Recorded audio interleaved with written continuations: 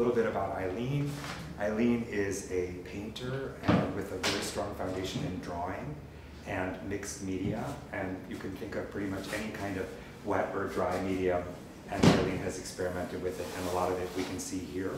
Everything from charcoal to pencil to colored pencils to Conti crayons to watercolor, oil, spray paint, acrylic paint, of course, and every combination thereof. Eileen has been creating work at a professional level for more than 45 years, and she's experimented with many media, and we're seeing sort of the apex of everything coming together for this long career here today in this exhibition. Eileen has also participated in many prestigious art residencies, including the Atlantic Center for the Arts in Florida, the Watermill Center, the School of Visual Arts, and the John North or Shoshana residency, which is where we met, where we bonded in like about 15 seconds. And when was that? That was in 2021, right on the heels of the pandemic. We ripped our masks off within about an hour. I said, we don't have to wear this, do we? We shared a house together. We shared a house together. We toured. Well, we'll get into that a little bit as we, get into the interview. That it's a real honor to be able to interview a really good friend. We're really close. So anybody who thinks that they're Eileen's best friend, I'm Eileen's best friend. So just to sort of throw it out there.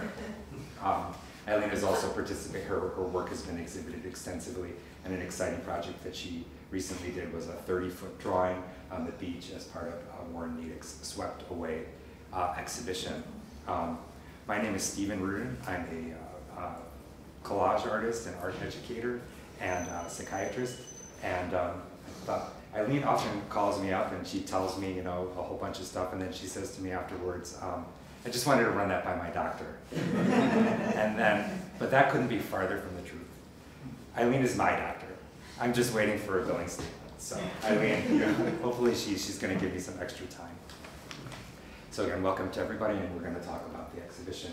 So maybe let's just start with some basic overview. Like I said, it's a real treat to have the artist present, to be able to sort of give us a sneak peek behind what goes into the work, but also to hear from you in your own words. If you could just describe the exhibition for us in your own words. All right. Well, thank you all for coming. Some of my dearest, sweetest friends are here. And thank you, Sozita and the Opening Gallery, and of course, Steven Rudin for saying yes, because I trust you very much. What we're seeing are 8 canvases, paintings on canvas, and 6 paintings on paper, and they are the framed ones under glass. And they are of bodies and toys and lines and color and mass and form and much more. I really prefer always the viewer to decipher what they're truly about. So I think that's a really important point, is that when we think of visual art, we think a lot of times as a visual narrative. And although these works have titles, in the past I know that you've also not used titles, that you've used the word untitled. Can you tell us a little bit about what it's like to tell a story with visual storytelling without words, maybe with or without words? The narrative, for me, in general, is something I have to think deeply about. I prefer a flat plane where I fuse several of the planes together. I consider myself always traditionally a very contemporary pop type artist, even though I'm not pop one would think like Andy Warhol or Roy Lichtenstein. But I'm of that world. I was trained with the, classically, we always had to look at Rembrandt's and copy Cézanne's Apples and Pears forever, but Picasso really broke the mold for most artists in the 20th century, and we had to, in my education, we had to learn that one continuous line drawing, and it's taken me years to be more free, even though I've painted like this, maybe not with the models, but in these lines, blocks of colors, almost continuously, but to be open and free, it takes me a long time. Two of my models are here, and they know I tend to start tight and traditional, representational, for me, representational, And it takes, like with Gigi, it took about 9 months to become free, really open, and where, you know, the body is sort of showing, but maybe it's not. So I think that that brings up a point. Like sometimes people say to me as an artist, they say, "Oh, you know, you make art, that must be so relaxing." And I think that art is really like about sort of the agony and the ecstasy. And even that you're bringing up the point that you really experimented for 9 months before you got to the point where you even started this series. Is that accurate? It is. I was working on another series at the time.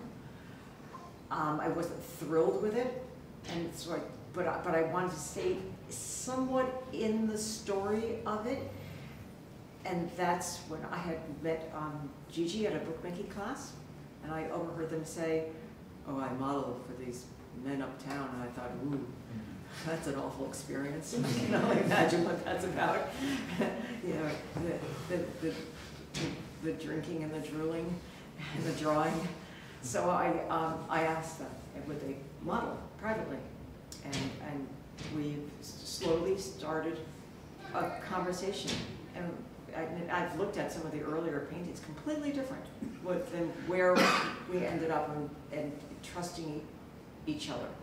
It's just a matter of trust. And they didn't know me, and they came to, you know, this woman's like studio, loft, filthy place. I gave them some sort of foam to sit on, and you know, got naked. I said, "Don't worry, we're going to feed you lunch." I did. But it's not. There's nothing relaxing about it. I have a tremendous amount of anxiety. We've talked about that aha moment where if things are sort of coming in together. I rarely have those or understand I'm having them while I'm working, because when I'm working, if it's going right, I'm deep within it. I think if I'm just sitting down and looking at the canvas and paper and I have that blank, whether there's lines up there already, you have those, I can have a couple of days where I'm absorbing it, but I'm not actively working because I'm petrified. And then I overeat, and I make 7 cups of tea, and I have loved chocolate. But it's really frightening, and it's physically demanding making this work. Yeah, you can see that, and I've seen you. You know, we were in a residency together, and we've done open studios together, and I've seen you work. And you know, you're not just standing in front of the canvas. You're lifting. You even sometimes work on the floor, don't you? Because gravity is not your friend. I mean, unless you're using really thick impasto paint, you know, it just starts to fall. You know, we have to thank the mid-19th century artists in America who came up with that whole thing. Let's put it on the floor. And it wasn't just as we think Jackson Pollock, there were other ones. And I'm sure there were painters in 1525 who said, down, you know, let's put it down, because there's things you have to do when it's down. And maybe you don't talk about it, but painting on the floor, I can only do certain things on the floor. Because even if it's abstracted, we're looking at it, so it has to, I work, even though I did say that I find myself more of a flat, pop contemporary artist, I always want to allow the viewer to feel they can step into the canvas, they feel they can walk around the body or the tree or whatever I've done, or the owl, and that has to do with the way we look at things. So I always work on eye level, even when I'm drawing. I mean, Gigi knows this, Joey knows this. I don't draw flat on the floor. It's only when I'm something wet, very, very wet. Like, you know, these drips, you start them and then poof, you quickly put them on the floor. A lot of people may not appreciate this, maybe they do, but to combine the materials that you're combining, the wet and the dry, requires a lot of, I would call it executive functioning, basically, where you have to sequence things and time things. Some of these particular kinds of materials that you use don't necessarily go together, they don't necessarily cooperate. Can you tell us about some of the more interesting combinations of materials that, you know, that are real Eileen O'Kane Kornreich sort of alchemy? Well, these high texture paintings are a result with, I went back to painting in oil paints in my small studio in Brooklyn. And I executed only partial, I stopped doing it, the bridge series, which, you know, some people here know those paintings.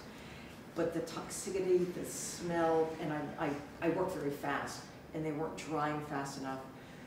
So I worked on an idea of how could I give the painting the look and the texture of oil paint. And I believe I've come up pretty close to it. So it took a few months of working with the company Golden that makes acrylic products. And they have 4 different products that I wanted to use, and I've asked, you know, we went deep, because they have an 800 number, an artist, 4 or 5 artists are employed, and they, for a long time, 25 years, and they really know the products well. And I wanted to use 2 of their products in an unorthodox way. And after several days of talking with them, I said, great, after you do it, call us back. Well, I'm not calling Golden back, you know, they can hire me, I can be one of those people. So I use a pastel brown, which gives the feeling of paper somewhat on canvas. And it's designed for pastel. And I use several different materials in it and on top of it that Golden didn't bank on anyone ever be using. And one of them is oil sticks. I started a couple of years ago using oil sticks on it. And then I use particular acrylics to seal everything. So all of this is pencil and pastel, but I have to seal it. I just can't leave it up. It would just start decomposing. People would touch it, or the air. So I found another way, and I use 4 different ways of sealing it with sprays and then paint sealers. So now they, for me, they give that look in my mind that there is oil paint out there. Maybe you guys don't see it, but I'm pretending. No, it makes me think of an idea that your artist process is an indicator of your personality just as much as your content is. And so in a lot of ways I think of you as, if you want to get something done, I consult with you to figure out how to get it done.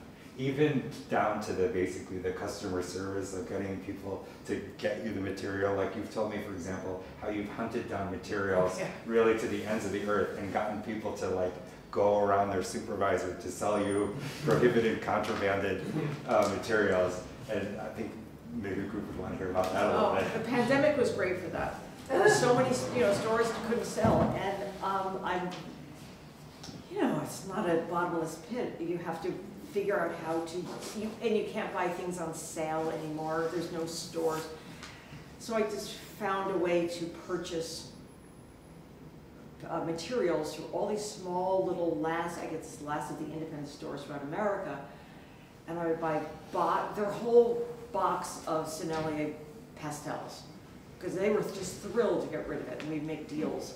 So, and I didn't have to pay the tax because it was Minnesota or Milwaukee or something like that, and I got all these materials shipped to me at a fraction of what the big, gorilla of Blick is, which won't give discounts. I do have a paper person I've been buying before the pandemic, who's a wholesaler, and he's in another Western state. And sometimes he has, and I found them by accident, and they will break reams for me. And for instance, that black paper, they stopped making Arch and Paris just recently, like 6 months ago. And I bought he called me up and let me know, and I bought the last 600 sheets. I already had 700 sheets of different sizes. This is a very beautiful printer's paper, so it takes water and abuse, and you can do a lot with it. So there's an Italian company that makes it, but it's very thin. It's not the same way. This is a big, beautiful, delicious, raggy paper. And I have one company in England that sells me pencils, but I buy about 1,000 pencils because I've noticed that the colors change. Not so much with paints. Sometimes you'll get a variation with paints, but colored pencils, and you use colored pencils, you think you've got that turquoise down and you need it for the painting, and you order it again and it's really off. It's not the same color. So I now tend to buy like 2 200 of one color. So that's really fascinating from a material perspective, because a lot of artists, very frugal with their materials. And you were telling me, how many colored pencils did you use? Well, it took 3 days to do that. A lot of times just stepping back, but one line, 2 pencils sometimes, because that pastel brown I have to paint on top and give it more pastel brown, and it's some pumice or something that's in there, and it just eats up the lead. So you're constantly grinding the pencil and making the line again. It was like, yeah, a lot of. I gave Gigi a bunch of stubs. You still have them? Yeah. I have more stubs. Your little hand can use them. So these are the finest quality materials for sure. Yeah. You really go to to great lengths to source them, which reminds me sort of like, that a lot of us, when we went to hardware stores or art supply stores as children, sort of that feeling. And it wouldn't be true to my namesake if I didn't ask them anything about childhood. So, how was art, what role did art play in your family and your upbringing? A very large role. I'm number 7 child out of 8 children, and my father was an artist. And later, and he didn't stay a frustrated artist, even though he had to get a job as a businessman. He did pencil, what's it like, pen and ink mostly, and we didn't have really had no money whatsoever, and that was our form of painting and drawing. Pencils, I think, were beyond our scope. Of ink lasts a long time, and if you figure out the quill, it was great. And then when I was about, before I was born, he picked up some old used cameras. There were a 2x3 and a 4x5 camera, and he would shoot all year, and then develop them around January, the negatives, and then February, close our one bathroom for 10 people early and tell everyone that's it, because that was the dark room. And as you got older and you were good enough, or you were interested enough, you got to work in that dark room, that bathroom with him, which was fascinating, because then I got to learn all about printing, especially silver prints. And I was telling Steven how we would store all the chemicals in the kitchen, and we had this old Victorian house with this high cabinets, glass cabinets, and there was a little sign, "Keep out," like the skeleton, because that was how we grew up, and we understood. I have a brother who's a really good photographer, but in photography I was decent-ish, but not. You have to pay attention. You have to do math with photography, and I wasn't interested in that. But drawing, I was really encouraged to do a lot of art. And thinking about the idea that you're the 7th of 8 children, and how at the top of the cabinet there was a label that said "Do not touch" before you could read. Right, it was skull and beat, it was skull and crossbones. But you also continued in high school, didn't you? Go to a special program? Yes, I did. It was the 70s, early 70s, and everyone was experimenting with, in public school systems, alternative ways to teach.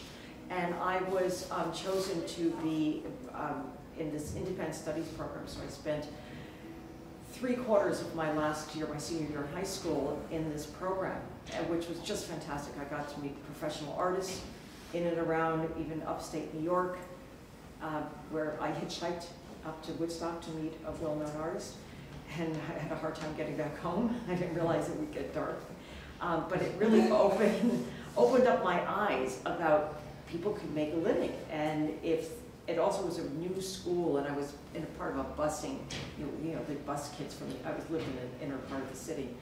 And I got to go to this fabulous campus where one building was just for the arts.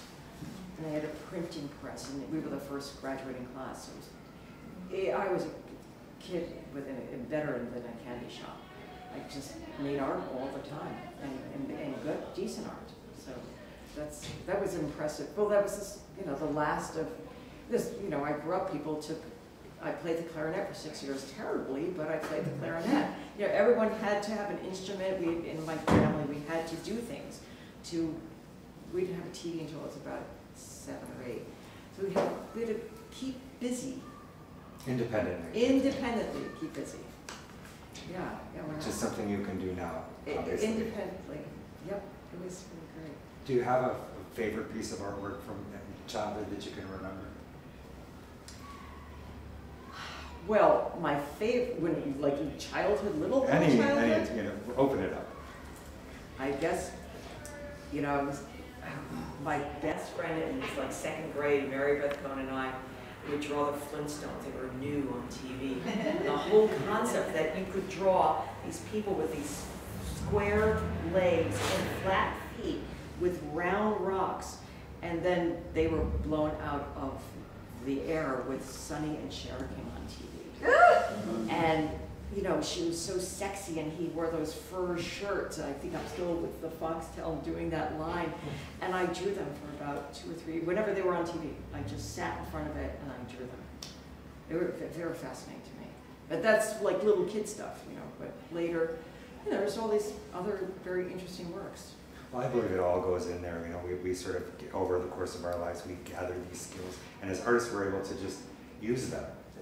I was thinking recently that I was telling my partner that I made a embroidery, when I was like in 4th grade. He said, "Oh, was it a square 6x6?" And I said, "Yeah." He said, "We did that too." So, we have memories of those sorts of things. Back to the show a little bit.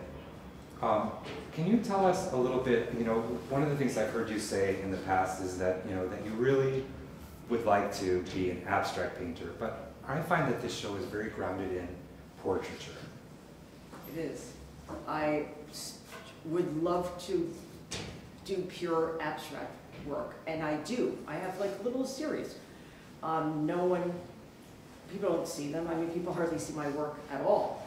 So I do them. To me, it's like cleansing the palette with sorbet when I'm frustrated.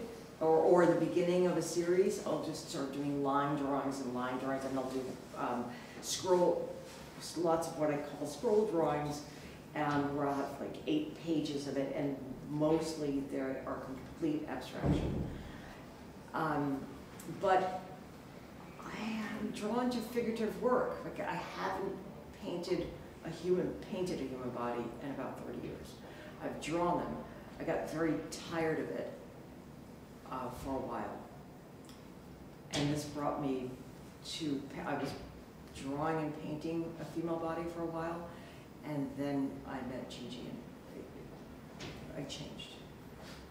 Tell us about how you set that up, because we'd like to imagine like what it requires. We come to see an art show and we see it already finished, but a lot goes into that. Can you tell us a little bit more about how you set that up, and what a typical maybe a typical session with one of your, because a few of your models are here actually, but, yeah. But what a typical session would look like?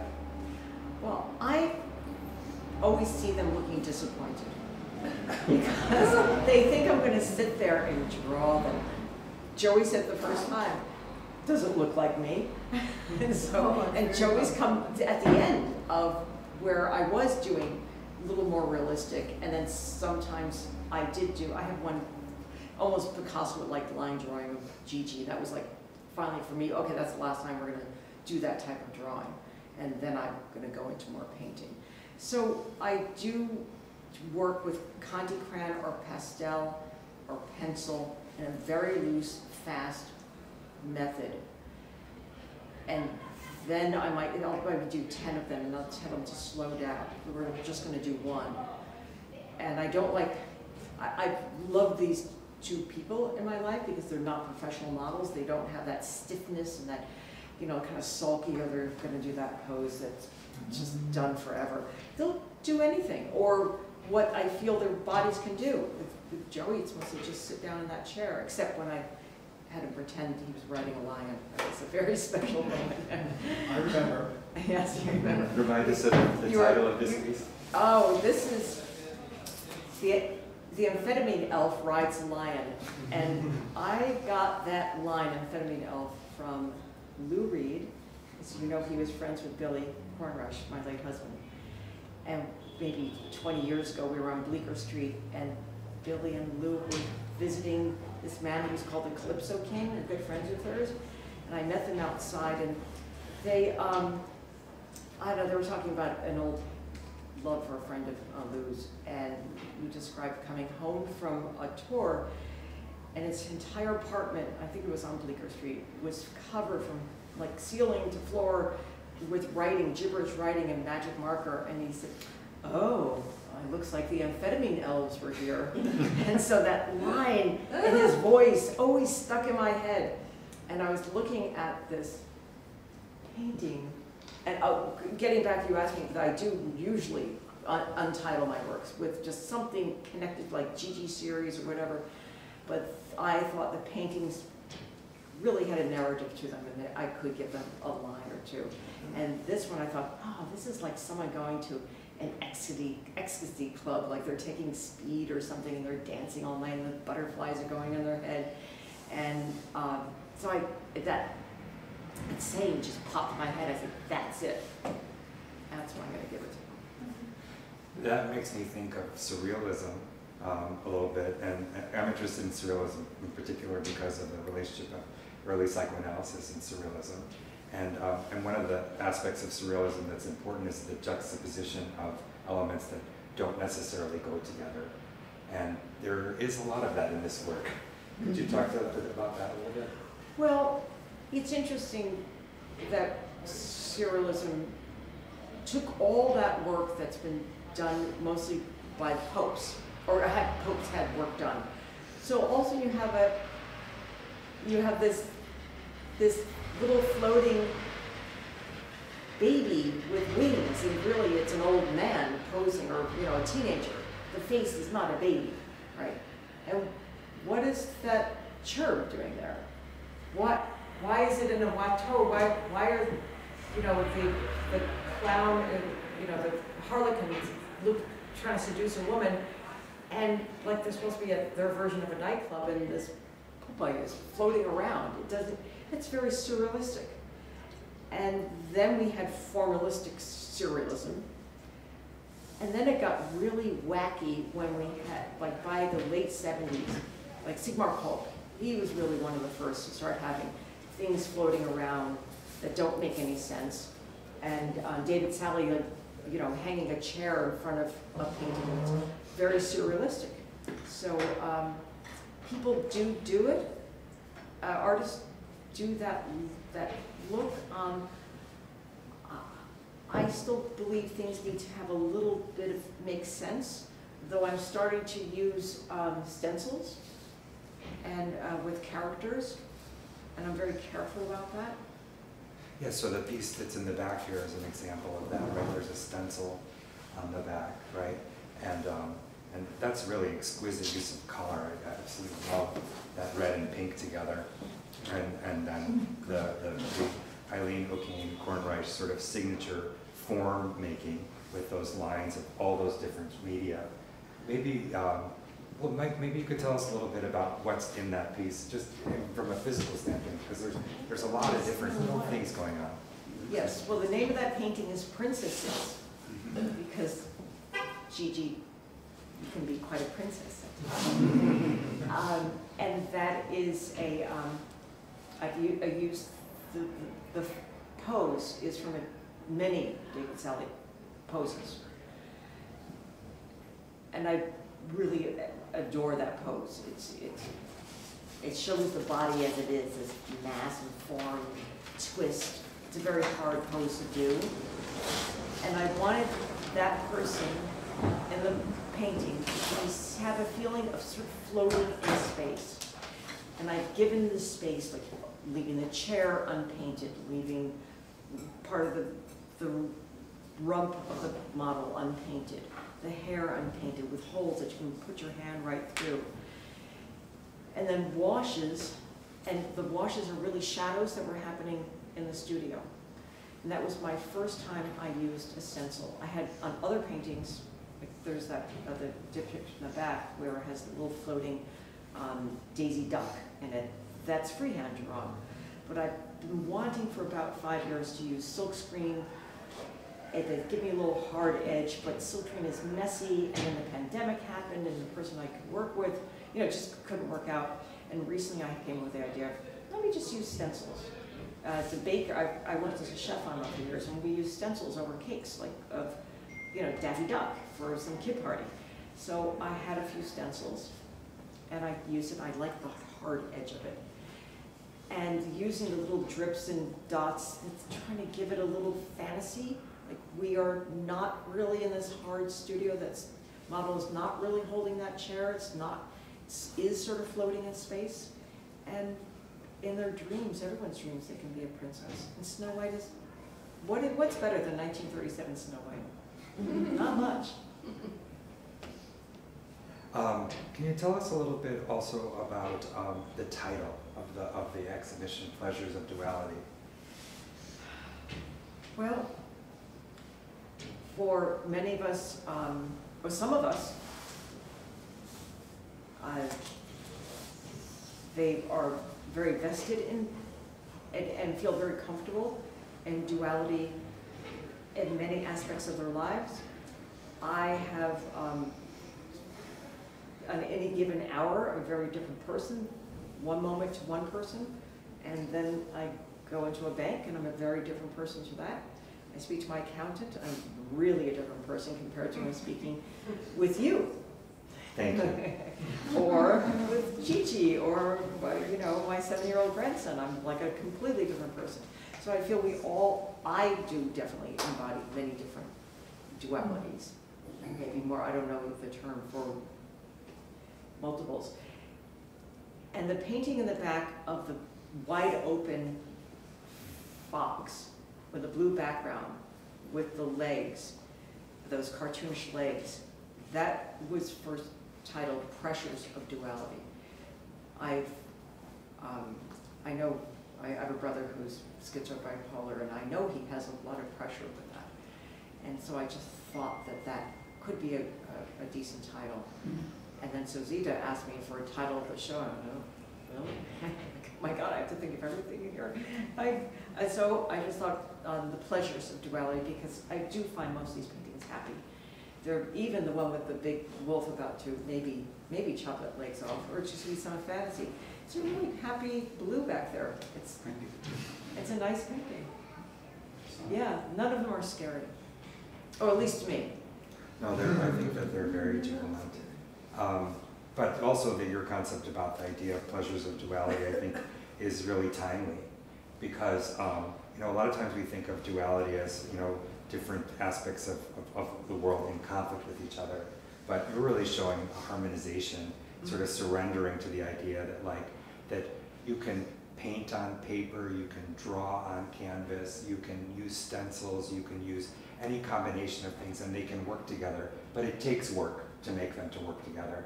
But you have to sort of, you know, release the expectation that they're not going to work and sort of surrender to the pleasure of the duality. I think that's a really wonderful, wonderful, very hopeful idea. So maybe I thought we'd open this up now to some questions. We'll take 3 questions in the interest of time. Does anybody have any questions for Eileen?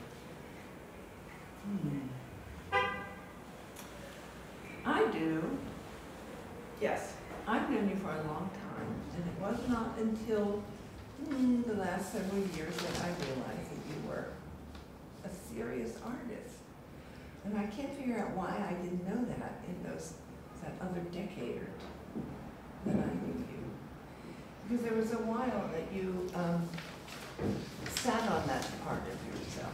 Or am I wrong? Or were you doing it and I was oblivious? Or what?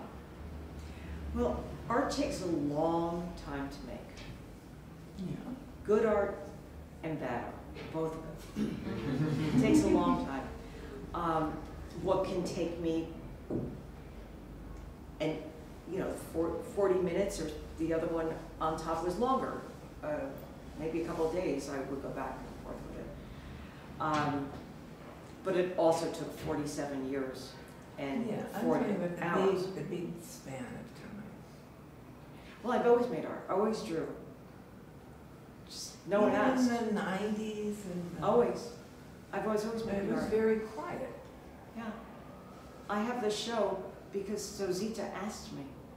Oh, it's very hard to get attention, especially as a female artist. Very, very hard. It's almost impossible. Especially my age group. There are maybe who started out at my age who were continued, most of them taught. Really, who has a big career is only Amy Stillman I can think of. And when you go back, you really don't see anything earlier than like But 97. on 10th Street, did you have a place where you made art? Yeah. See, I didn't know about that. No one asked. No. I did tell people I was an artist, but no one said, hey, can I go see your work? But that's okay, because I'm here now, and this is really good work. So, There's a question in the back. Yeah. Is there a painting here that means the most to you in terms of what you learned or what you experienced while painting?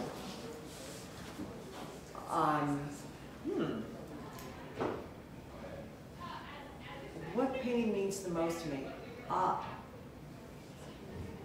Actually, I really adore each one of them. It happens. Every time I make a painting, I go, oh, I love this. And then I'll maybe put it away. Ugh. Ooh, do I really want to show that? And I have hundreds of paintings that I would be petrified to show. But doesn't mean they're probably fabulous. You know, I'm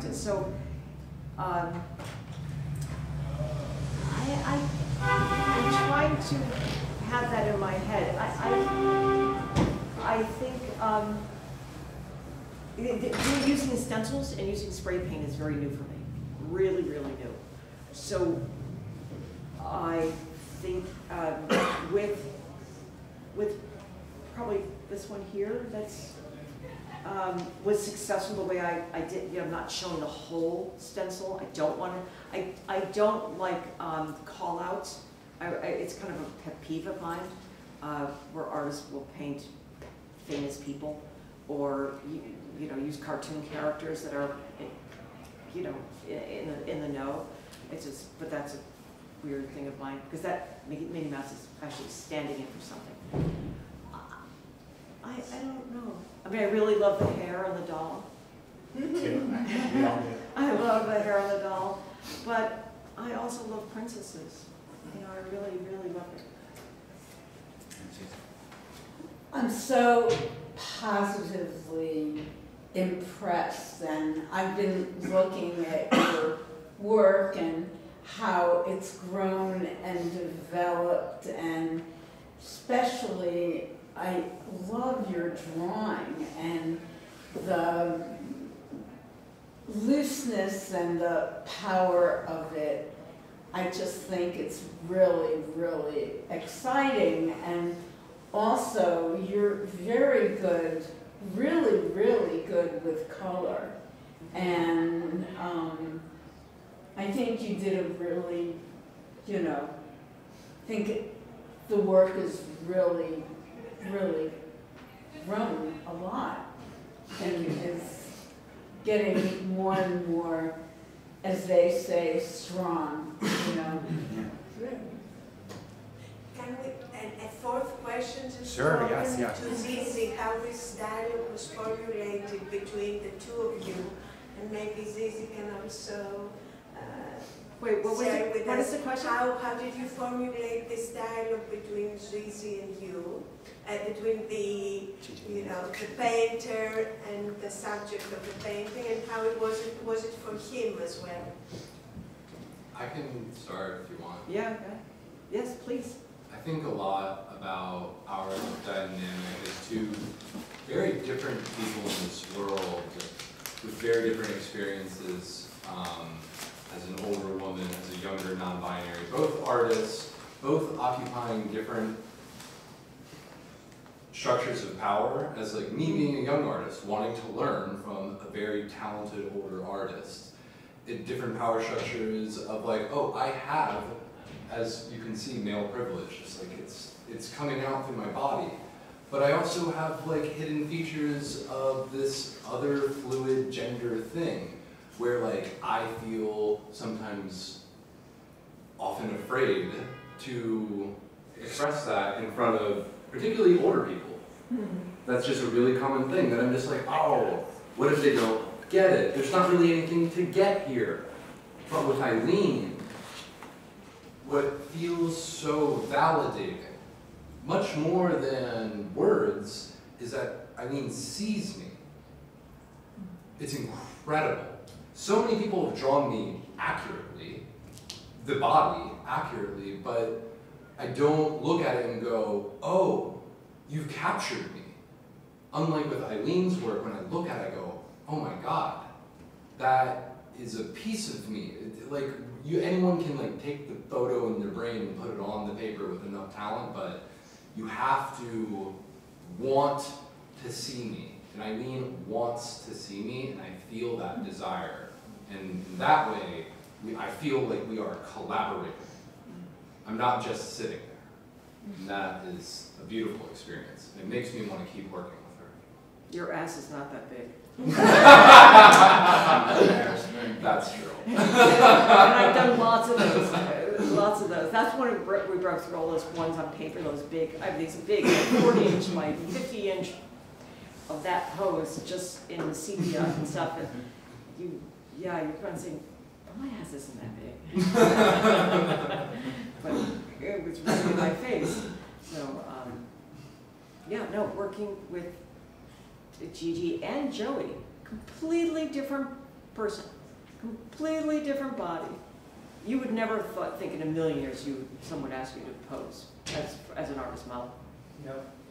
You got scared. You said, oh, I said, no, I want you to leave your boxer shorts on, and do you have nice socks? You said, I worked in a shoe store. Yes, I do. And so you showed up. And it's the dialogue. We talked, Gigi, before you got in that pose, we went through all the David Sally paintings, and I said, have you ever seen this artist? And look at her face, she looks scared. This one, she's stressed. We're gonna cut that out. We're not gonna have that look. I don't want that look and that, except my subjectivity, the orange one back there. That was a very hard pose. It's a horrible pose. You're on the edge of a chair. You could just, very different than the original model. So yeah, you get very close. And I asked you to hold a pose just 5 minutes, not 15 minutes, because all those poses too hard. Even the Gauguin pose, the twisted body, you didn't realize how hard that was. I said, this is going to be a hard pose. That little girl, that wife of his, looked in pain and scared. And it's very hard to do that pose, especially on the floor or yoga mat with some towels shoved underneath them.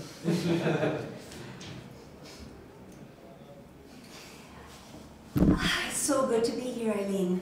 Thank you, Maria.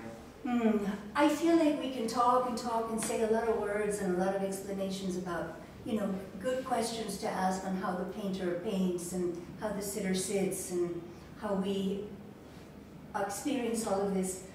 For me, what's been really exciting, Eileen, is something that doesn't have any words. And I don't know if it's a question of time, but I feel like these things really, these manifestations from your hand through these materials, the pencils and the colors and the experience of the sitter in front of you, it really has something that is otherworldly and ancient and mythical, and I feel like words are all unnecessary.